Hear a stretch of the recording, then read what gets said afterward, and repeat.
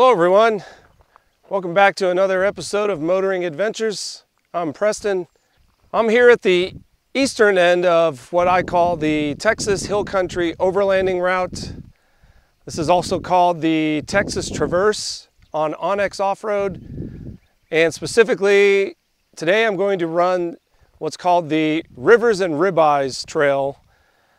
If you have the app OnX Offroad, it's an excellent app for finding off-roading trails in your area that has detailed information about trail ratings and difficulties and types of terrain. You know, it's summer here in Central Texas, very hot and humid. Not the most ideal camping weather, but it's just nice to get out and get away from the city. If you watched our last video, we recently took an overseas trip to the Philippines. I'm wearing my Beagle shirt. Bought this at a gift shop not far from the Mayon volcano, which was an active volcano. It was very cool to see. Got to visit lots of members of my family on my mom's side, and it was great. If you haven't checked out that video already, go ahead and check that out. Yeah, but it feels great to be back here in the good old US of A, and I'm been dying to just get out and back in the Rubicon 392 and back on the trails, explore more places. There's so many places here in the US to visit. I mean, you could spend a lifetime and not see it all. So let's get started, shall we?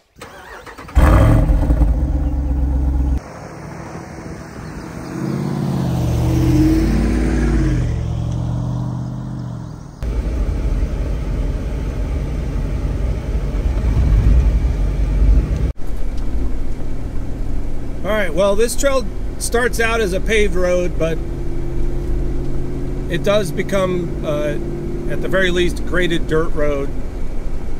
So it gives you that, you know, that feeling that you are out kind of away from civilization, which is something I strive for. Oh, look at this cow. Big guy. I've already seen a little bit of wildlife out here. There was a turtle that was trying to cross the road. Looked like he was injured. I helped him along a little bit, get back to the other side so he could get back in the water. But I'm surprised the flowers are actually still blooming. At least a certain kind are.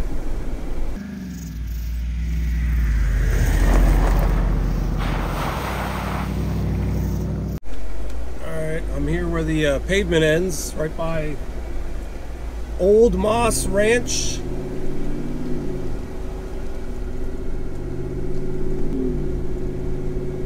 Oh crap.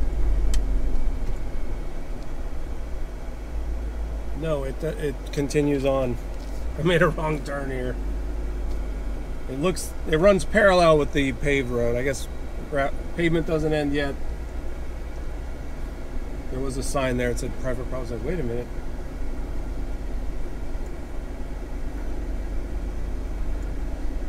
I want to get shot. It says no outlet.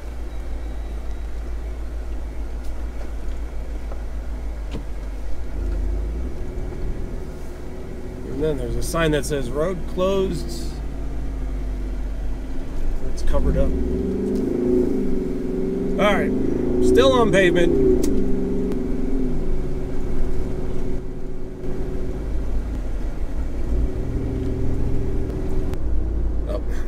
Made a wrong turn again. Oh my goodness. Or did I? Yeah, I did. That's the thing. If you don't really have this mapped out or GPS, you could get lost very easily. Everything looks very similar. The signs are kind of vague or they're off to the side. They're like due north of Enchanted Rock. I wonder if that's Enchanted Rock right there. See that off in the distance? I think that's it.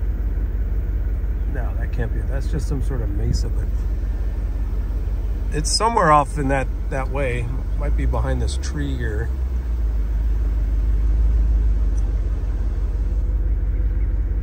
It's hard to tell. I think we're too far. All right, I am turned around now, heading back to the actual route.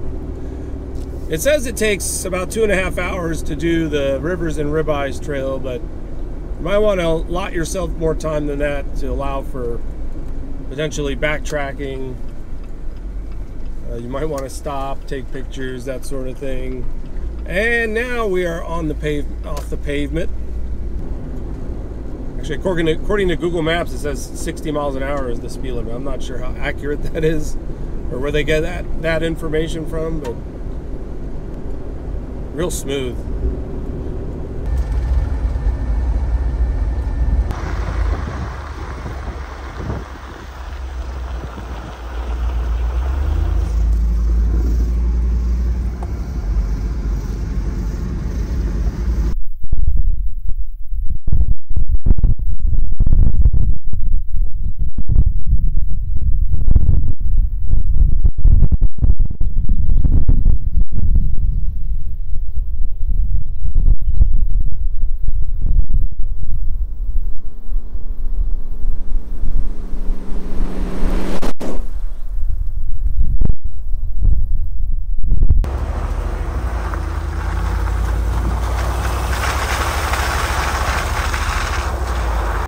I'm on a paved road again.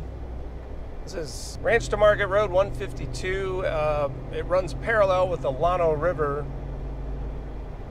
I'm not sure why it takes you east and then back west, but because it looks like if I kept going it would have crossed, but maybe there's a better crossing that it takes you over. So I'm just following it the way it is in OnX.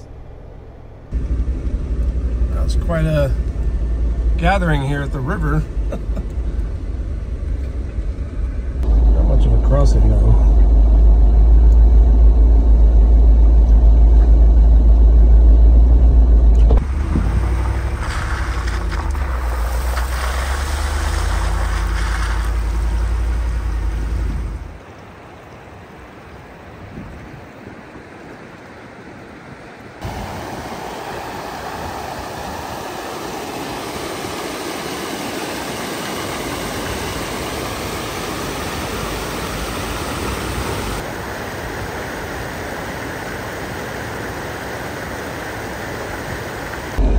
Now I've completed that kind of little loop, but I'm curious to see what this water crossing would have been like had I just gone straight across the river. And there's a lot of cars parked right here. Holy cow. That's pretty cool. Very cool.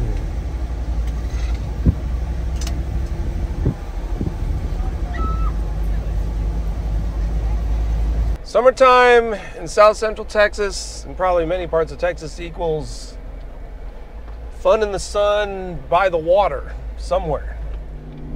Okay, now it's gonna go north and then west. It kind of does a bunch of like zigzags and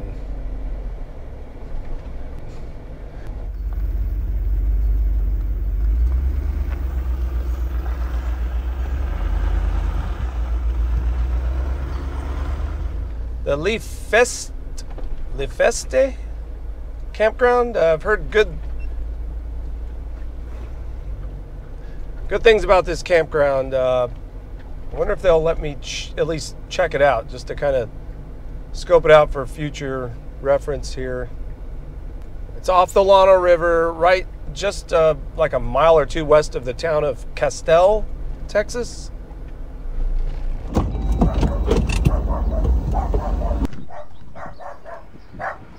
Hi. How are you? Good, how are you? Well, I've heard about this. I was passing through, but I've heard about this campground. I was wondering if I could check it out and just see what it looks like for future. Right down this road, towards the river. Let's go down there. There's just a family down there that I know that's hanging out for the day. Okay. You're welcome to go look. Okay. I've got, want one of my cars to take yes. with you? Yeah, that'd be great. I have an electrical area that has 9 spots to hook up a camper. Oh, nice. 30 amp, and I got a couple of 50 amps. And then further down this way to the left, that area is a primitive area. So oh, perfect. For people that Yeah. don't really care about having a hookup. And they have primitive sites. Can you pull a camping, like an overlanding trailer to the primitive site? I have a lot of overland groups that Yeah. come in. All right, I'll just check it out and I'll just head on out. That's fine, thank you. Thank you.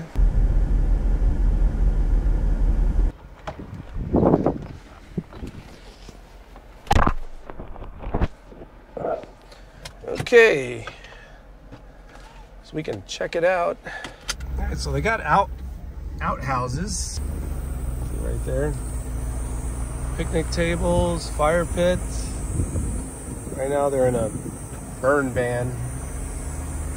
So she gets a lot of overlanders with overlanding trailers out here. Does require reservations in advance.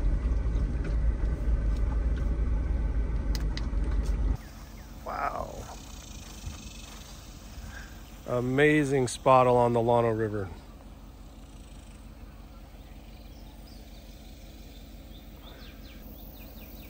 I'm definitely going to come back here at some point. Hopefully, probably when it's a little cooler. It is extremely hot, but that water looks so refreshing. It would definitely cool you off. So maybe a good place to bring a camper RV with air conditioning. Well, gonna keep moving on here. Yeah, it was very nice of her just to let me check it out. I'm sure it, I can't imagine like just opening up your private property to strangers, but most people are just out looking for a good place to camp, good place to spend time with family in the outdoors. You just never know who's going to show up, and then they're staying on your property overnight. Where this is located, kind of remote from everything, kind of vets type of person that's going to come out here and go all this way. And it's very primitive, a lot of the camping there is just primitive camping. Not everyone likes to do that, and it takes a certain type of person, but very cool. There is a camping option here on this Texas Hill Country Overlanding Route, and I'm sure there's a couple other options. There's also Dos Rios RV Park, which also has primitive camping. That's a little further west of here, but they're kind of close to each other. I mean, if you're doing just trail riding all day long, these would be kind of one and the same.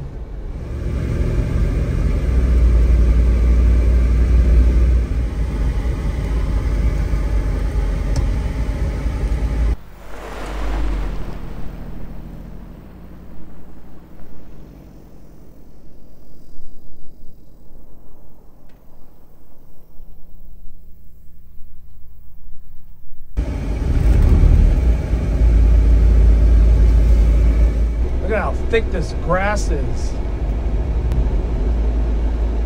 Huge fields.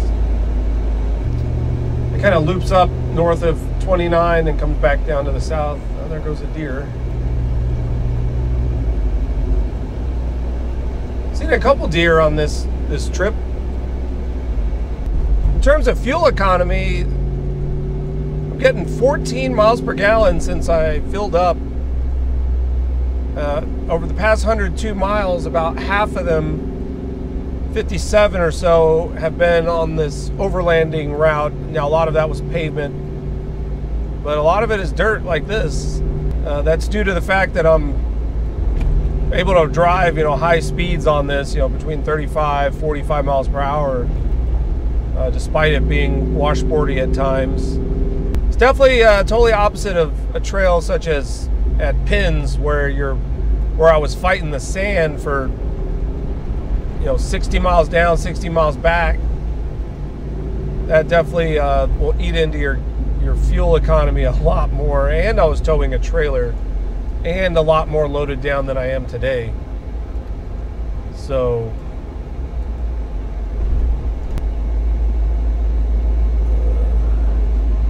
oh, here's pavement again. OnX wasn't keeping up. I was like, why? I'm not crossing over into that private property there.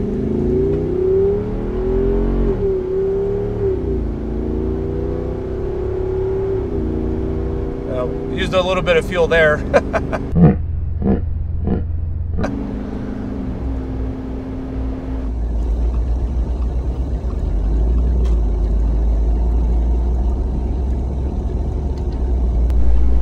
Just pulled back off of Highway 29 back onto dirt. Now heading south of Texas Highway 29.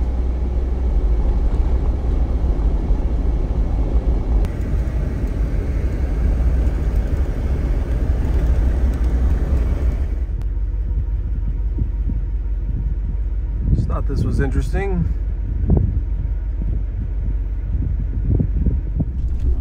I just went through one of the narrowest stretches of dirt road yet. Probably the most quote-unquote difficult. There was a large amount of rocks there embedded within the dirt road, but it's nothing even a two-wheel drive crossover or two-wheel drive pickup truck could not traverse unless it was raining. But like I said, nothing on this thing is even remotely difficult. It's rated like 1 out of 10. It's just a way to get away. Whoa, a little off camber there.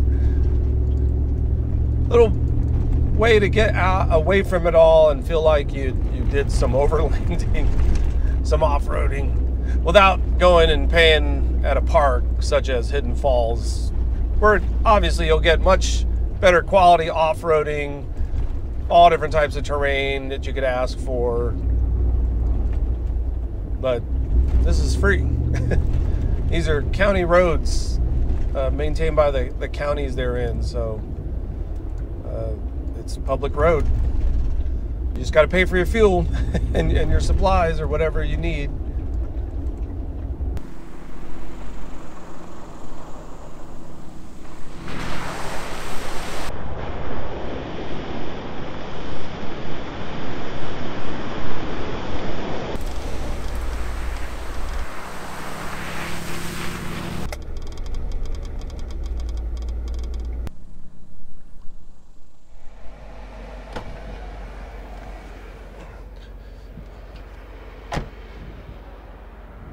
Well guys, that was the Texas Overlanding Trail, the west section, also known as Rivers and Ribeyes on OnX Offroad. My takeaway is it's a very nice getaway from it all here in Central Texas. If you're looking for more technical stuff, this is not it. There's really nothing technical other than maybe during inclement weather if it's muddy or the water crossings are higher or impassable. So be mindful of that. But the water crossings were fun, especially that last one. It was nice to finally get the 392 through some real water. And it also washed off some of the dust, I think. Stay tuned to the channel for more off-roading, overlanding, camping, automotive content. And we'll see you on the next one. Take care, everyone.